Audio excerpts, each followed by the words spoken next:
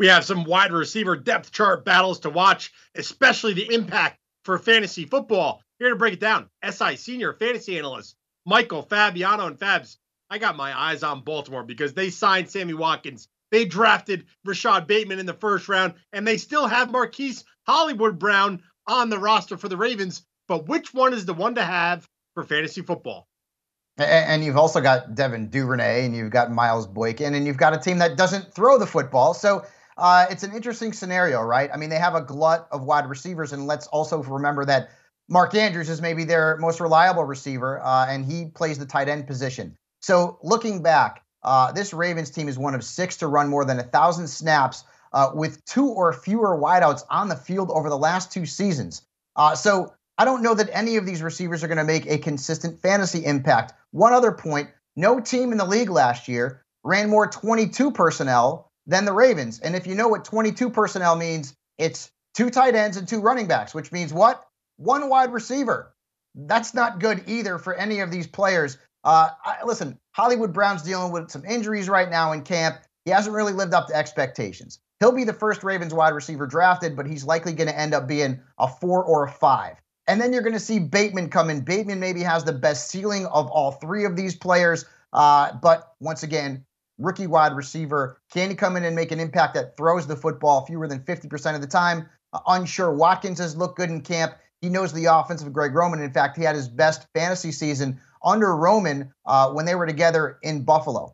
But the problem here with these 3 wide receivers, regardless of who ends up being the 1, the 2, and the 3, there are not going to be enough targets for these 3 players to consistently put up very good numbers. Why? The Ravens run the football over 55% of the time last season. It's going to be nice for J.K. Dobbins, of course, for Lamar Jackson as well. Mark Andrews will see his.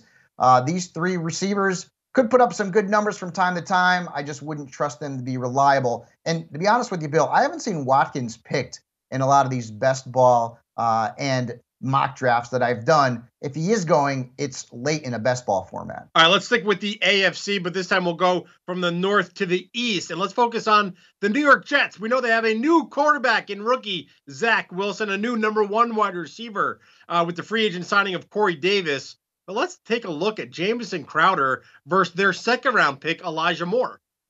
Yeah, let's do that. Davis is set as the 1, and right now it looks like Keelan Cole will be the 2 in terms of the receiver who is lined out wide opposite of Corey Davis. Denzel Mims has been running with the 3s during camp. That's probably not a good thing for him. So we go to the slot position, and that is Crowder versus Elijah Moore. When Moore was drafted, a lot of folks, including myself, thought Crowder would end up getting cut.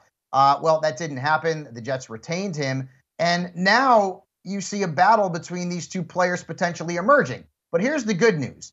Elijah Moore has looked great in camp so far. I mean, he's been the talk of Jets camp, and he's gaining that rapport with Wilson. We like to see that. Here's some more good news.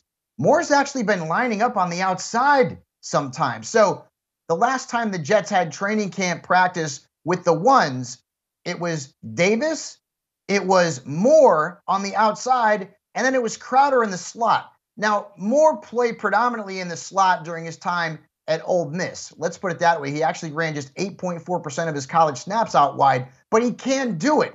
So if the Jets decide that they're going to utilize him both on the inside and the outside, that means more opportunities for Moore and potentially more fantasy points as well. I don't love any of these Jets wide receivers. I think Corey Davis is clearly the best as a wide receiver 4 from a fantasy perspective.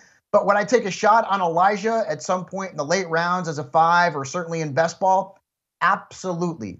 This Jets team has had a lot of changes. I still don't think they're going to be very good. That means they're going to have to throw the football quite a bit.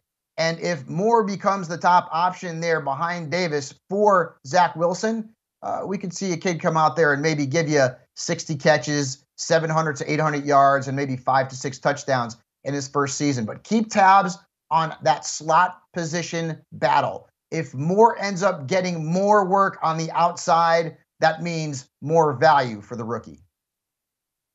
All right, so that was some of our wide receiver battles to watch during training camp. We have quarterbacks, running backs, tight ends. It's all up on Sports Illustrated, and we have you covered when it comes to getting ready for your fantasy draft. Check everything out. Go to si.com/fantasy.